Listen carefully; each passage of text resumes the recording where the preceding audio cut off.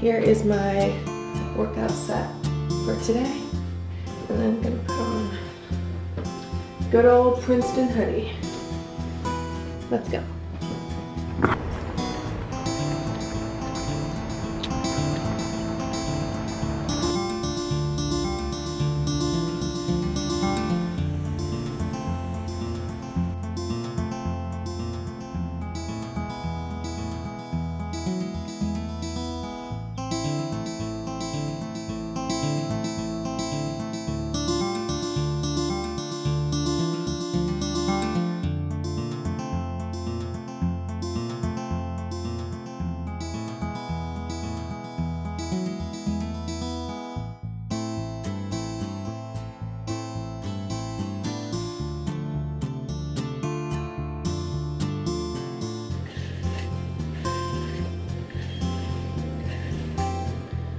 So I just got back from yoga. It was like a strength training class, kind of like Tabata style, which I actually really like. It was fun. It was 45 minutes instead of 60, which Core Power, like the Yoga Sculpt, which is the one I normally go to, is 60 minutes, so it's kind of nice and like made me push myself a little harder. It was a really good way to start my Saturday. Also just felt really good to shower. I lit my candle, having music, it was good. Good vibes. I get ready for the day. It's Saturday, so I don't have work today, and I actually have Monday off too. Today my plan is mostly to edit a wedding video that I took. I've done wedding photography before, but I've never done wedding video, and it was so fun. It was like so fun. It was really stressful leading up to it, but then once it happened, it was just awesome. So now I have to edit it. So I'm gonna edit today, tomorrow, and Monday and try to finish it this weekend. That's the goal, but it's a big project, so we'll see. So that's like my main thing today. Also, why am I here in Boston? I'm in Boston for an internship at Boston Children's Hospital. It's the same internship that I did last summer. It's in the otolaryngology head and neck surgery department, and it's such a cool internship. I'm so happy to be doing it again. I had such a good time last summer and it just feels really good to be back. But this time, even better, I'm living right next to the hospital pretty much. It's like a 10-15 minute walk. It's just so nice to be like in the city, have access to like Core Power and all the things that are awesome about Boston. So it's been really great. And I'm living with my friend Satchel. We've been friends since we were really little kids, and actually our moms were friends before we were friends. They're the reason that we like met, and they're gonna come visit us in late July, so that will be really fun. Doing my makeup, and I want to tell you guys about Merit. So I've included Merit in a couple of my videos because they're my favorite, and I'm gonna start off, I just kind of did my base, my skincare, and now I'm gonna use the complexion stick from Merit. I've been using this ever since they first sent it to me. I think it is like one of the best complexion sticks, like concealer foundations I've ever used.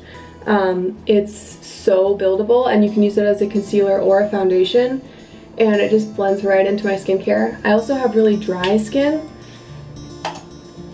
and it's really nice that it's kind of, it just like blends in and it doesn't get cakey. I can't say enough good things about this product. It's incredible. It's really brightening, it's really light. Sometimes I do a base coat and then I'll go in and do like a little bit more on my inner corner if I want to build that, but today is I'm probably just gonna do one coat. And then one more Merit product. I'm gonna use the blush in Raspberry Beret, and I love this blush. It's so pretty, and it's kind of like not really a summery color, but I don't even care because it works all the time. And again, just so easy to blend in, blends right in with this brush, but also I can use my fingers if I need to. It stays all day, especially if I set it with a little bit of loose blush on top. So I take a little over my nose, up on my cheeks. Gonna do a little mascara, Tartelette tubing mascara.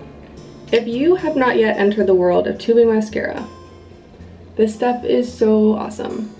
It comes off in like tubes, like basically like coats your eyelash. So when you take makeup remover to it, oh gosh, I'm making a mess. You can close your eye and put your finger down and just like slowly open your eye and then it'll all come off. It's magical. Whoever created tubing mascara is a genius. And I'm gonna just use a tiny little bit of powder under my eyes because I'm looking a little shiny today. I'm gonna set it with some setting spray.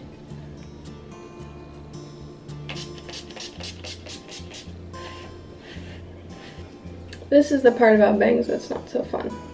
When they're wet and they're in your face and you can't see anything.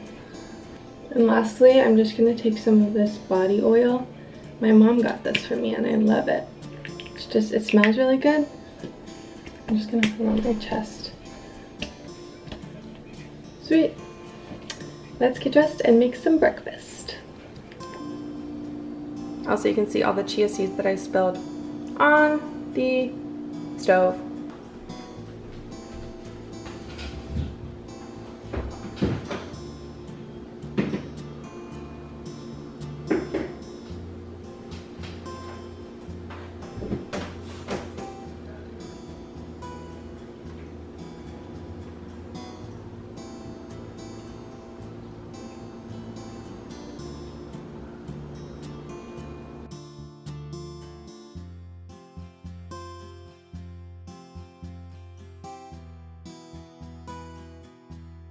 Almost 9 a.m. on Saturday, and I'm shooting the wedding today, which I'm really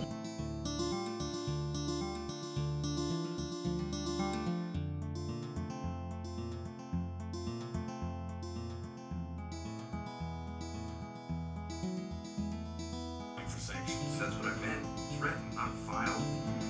Really mean that.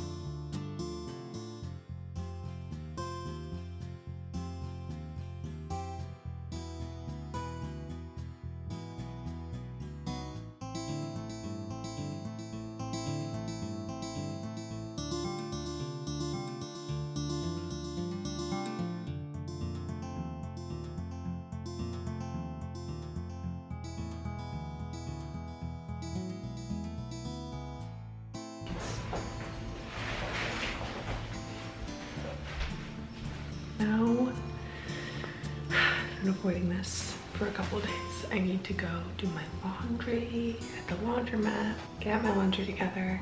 I'm gonna go get a coffee or an energy drink, I haven't decided yet. And then I'm gonna go to the laundromat. And I think I'm gonna bring my book because then I can just sit there and hang out. Laundromat life.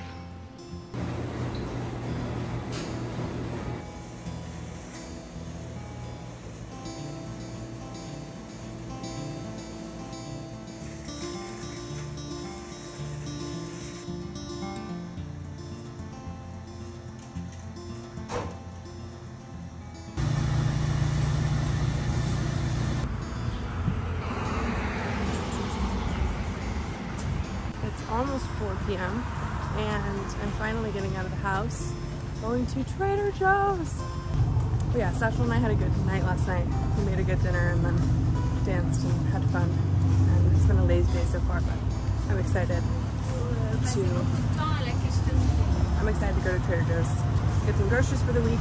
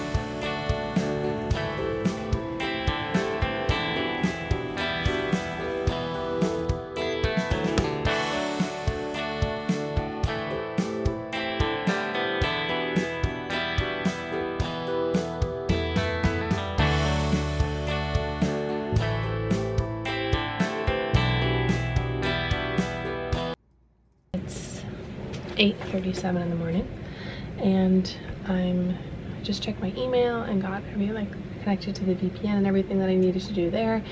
And I just heard from my boss about the next step in the research acquisition that I'm doing. So I'm just pulling up my spreadsheet and PowerChart, which is like the database that holds all the patient charts. So then I'm gonna go through with all the medical record numbers and pull out the final little bit of information that we need for these patients. And I'm excited because once we have this information, then we can start doing data analysis and we can start doing the writing for the actual paper. But yeah, my days in the office normally are just doing research. So a lot of spreadsheet work, a lot of going through patient charts, emails, things like that. And it's kind of a gloomy day outside today, so I don't know if I'll be going. Sometimes I go over to Harvard Medical School for lunch, so I thought it'd be fun to show you guys that, because it's like literally right like 1 block away. So maybe we can do that for lunch if it's not gloomy outside.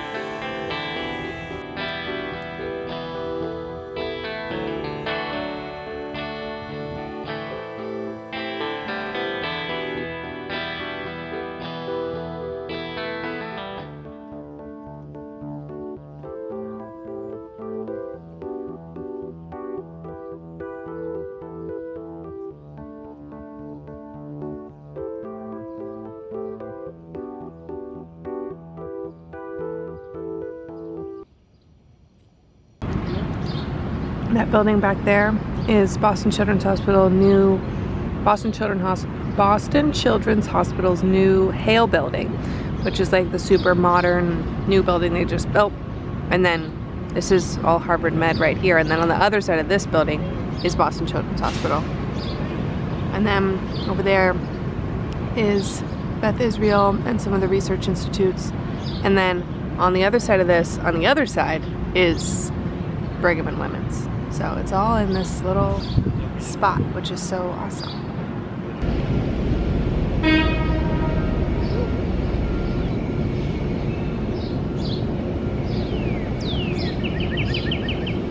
So I've been wanting to give you guys like an overview of what actually my internship is this summer.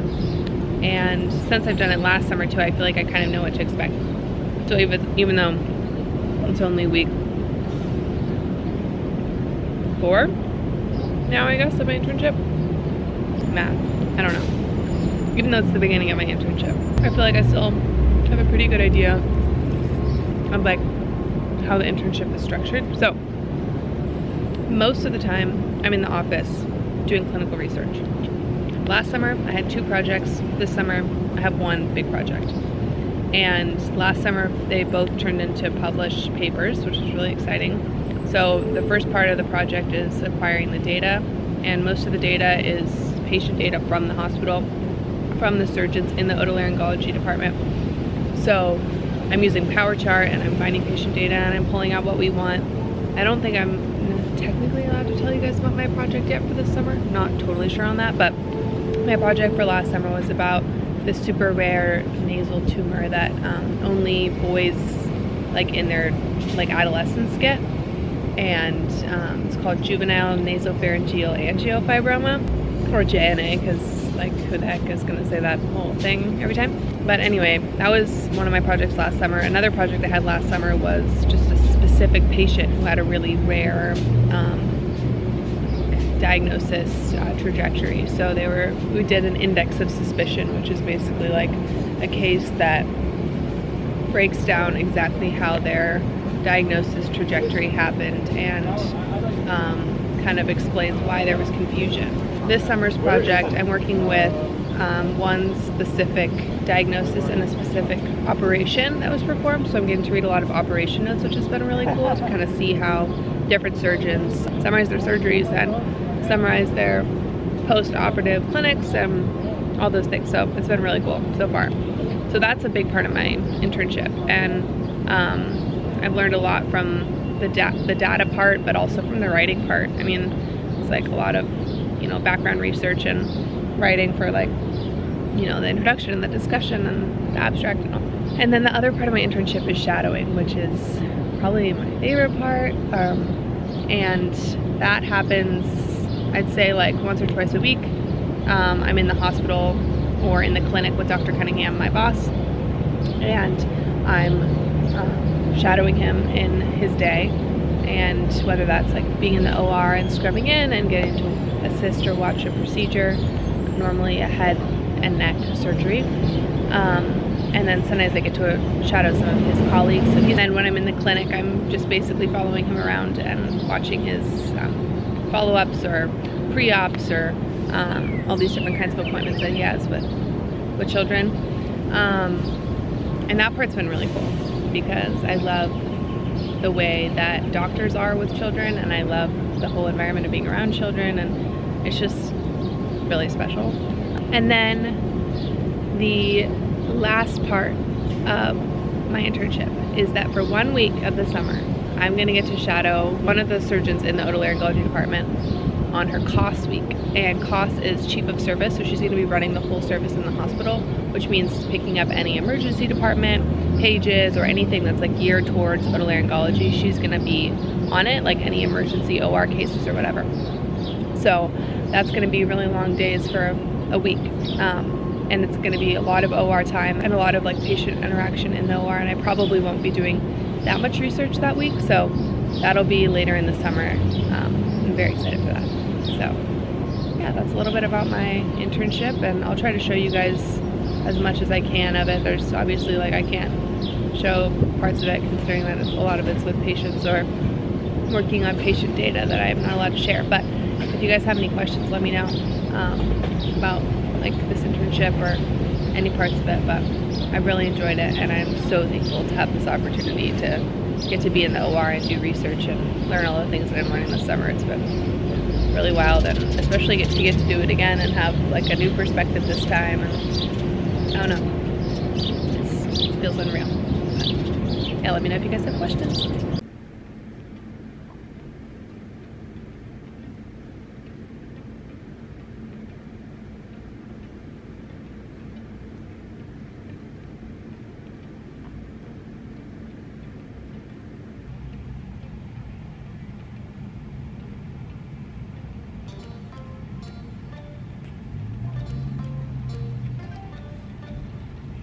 Yes, go. That's a lot.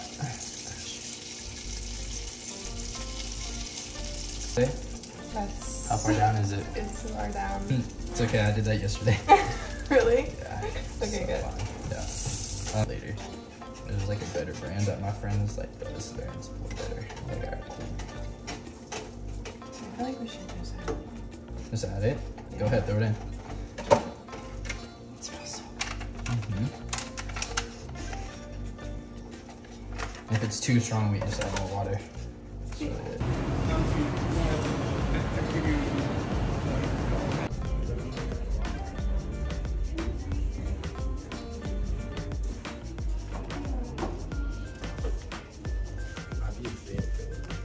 That's fine. I like being really dim movie theater.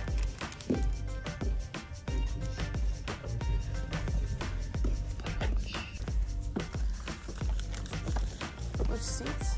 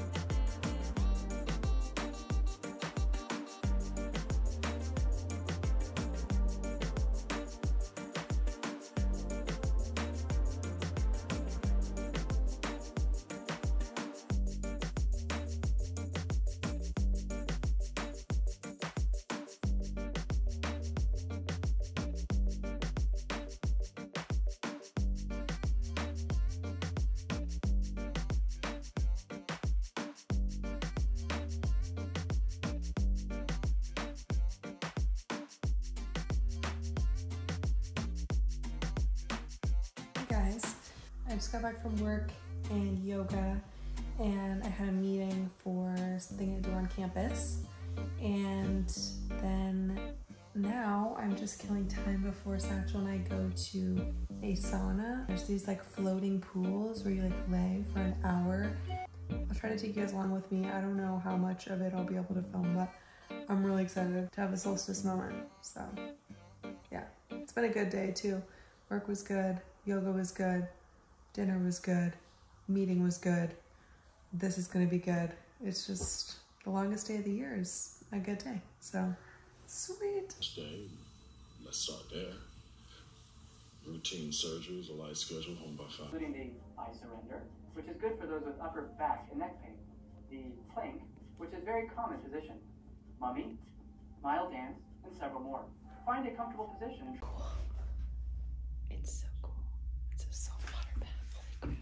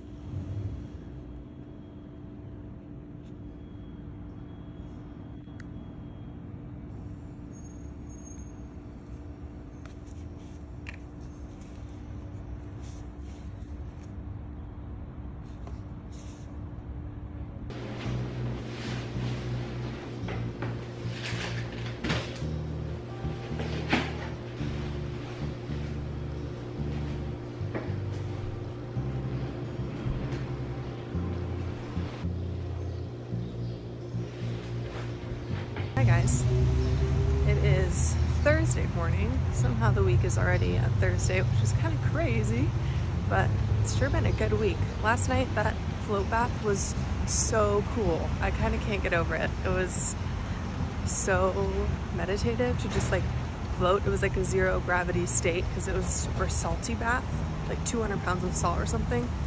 I was in there for 60 minutes and I didn't fall asleep, but my head was like empty. I had no thoughts. It was so peaceful. I slept so good. I feel good today. Every morning on my walk to work, I listen to the Glennon Doyle podcast, We Can Do Hard Things.